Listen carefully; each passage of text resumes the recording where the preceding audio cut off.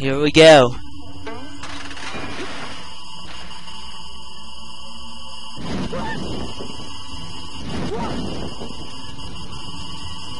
Alright. Press the lever. The beam, I'm sorry. Open. And... Alright. Come on, come on. Okay, so far it's working. Now quickly. Over here. Over here.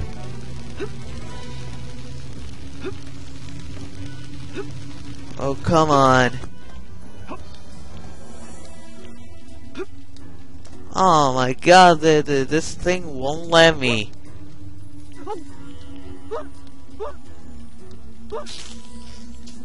Lucky abilities don't last forever. The bar at tough. Yeah, I know.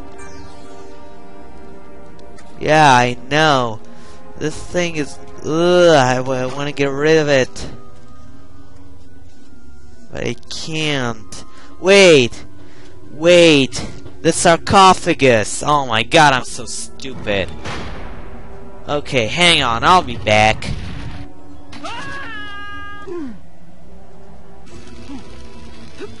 Now run, quickly.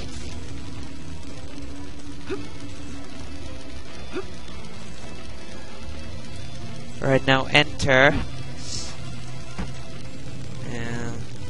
And wait for the electric thing to work. And now, yeah, there we go. By the way, I didn't say hi guys, I'm back because I was too... I get too absorbed into the new thing I discovered that I stupidly forgot about the sarcophagus back there. Take the object, yes. And now let's put the earth key in there. Use key, earth key, and we have another key that will open the lock. So we'll be able to actually get out of here.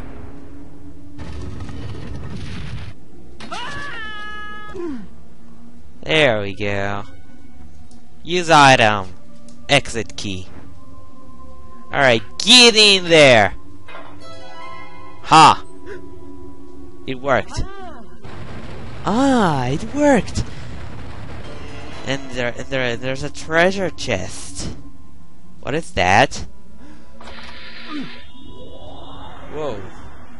This looks beautiful. You found the wings of Ibis. Yeah.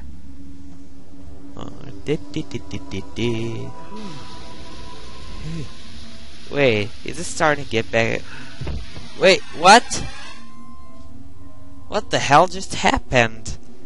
Did it just evaporate or something? Whoa. Oh, and we're back here. What? What the hell? Oh, okay. I guess it starts here, and every time we get a canopic jar, we get to play as him and then continue in the castle. So, and now we're gonna go back to Sphinx, right? Yeah, we are. What have we here? It's one of the stolen jewels of Ibis. I knew something suspicious was going on. We must find out exactly what treachery is afoot. Ah, this is very interesting. The prince has managed to find the lost wings of Ibis within the castle. It is an ancient magical artifact that was stolen a long time ago. It gives the owner the agility of a bird, enabling them to jump greater heights and longer distances.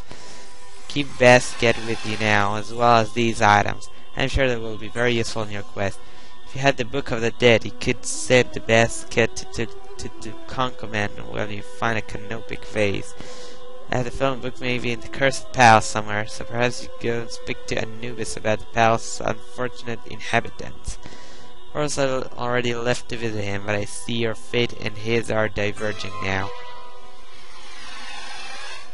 Alright. So now what? You got the wings of Ibis. You can perform a second jump to reach greater heights and longer distances. Alright, you got 35. Okay. Oh, wow. This looks cool. Alright, there's a portal here. And can we get back out? Yeah. Yeah, we can. Alright, and I believe there's a save point right here, and yeah, right out here. Okay, wow, this recording session has been way longer than I anticipated.